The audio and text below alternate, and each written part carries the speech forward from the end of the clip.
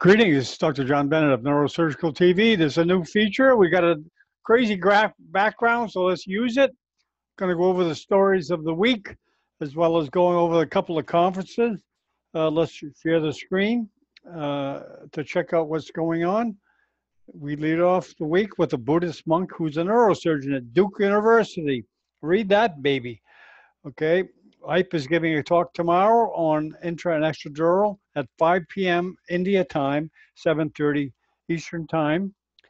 Translational research, we're trying to include a little research in here, maybe get a research channel going. This particular study is in Japan, I believe, but we can reach them. Okay, we presented a young neurosurgeon of Africa presented, Ulrich Sydney, a medical student from Cameroon, presented on the ethmoid bone. Very good presentation. Okay, awakening stem cells, unlock the brain's regenerative potential, trying to keep tabs on stem cells, 3D printing, robotics, and big data, their effect on neurosurgery. Interesting study said brain trauma mimics ALS, I guess microscopically and histologically resembles global neurotrauma outcomes study recorded with the big names, including Franco, the head of WFNS. Watch that. We record again, did the ethmoid sphenoid bone last week of the neurosurgeons of young neurosurgeons of Africa.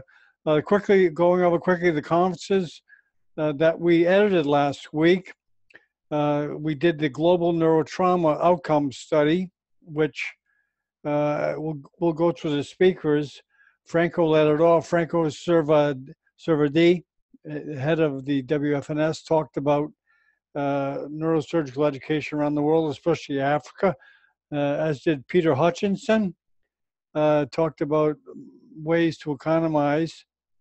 Tariq Khan, chairman, Neurotrauma Committee, gave a presentation on various services offered. And Ip Cherian gave a talk on cysternostomy, one of his big issues. And Raja Krishnankuti of India talked about medical education in the developing countries. And David Clark finished off with the research study about the trauma. Okay, a couple other studies. There are cadaveric studies from Kenya. We did it mostly lectures, not too much online cadaver. We need special cameras for that. Not much as far as the actual dissection of cadavers, but some lectures. Okay, the other lecture we recorded. Well, actually, we didn't record. We recorded it a couple of weeks ago, but we finally edited it. It's Innovations in Neurovascular Science, based in Jacksonville, and had some of the big names in stroke. A couple of nurses gave presentations, and a big neurointerventionist, Eric Savino from Jacksonville, gave it. A patient gave a talk about what it's like to have a burst aneurysm, and various other multiple talks by heads.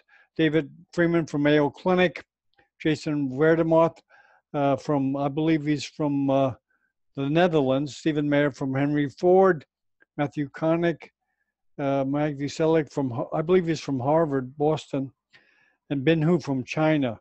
So they had quite a good lineup of speakers. Ryan McTaggart, Clayton Shepke, panel discussion of all these, as well as Ricardo Hanel, who received the award. He also headed the conference. What a coincidence. Okay, thank you. That's May 18th, 2019. Adieu. Auf Wiedersehen. Bis morgen.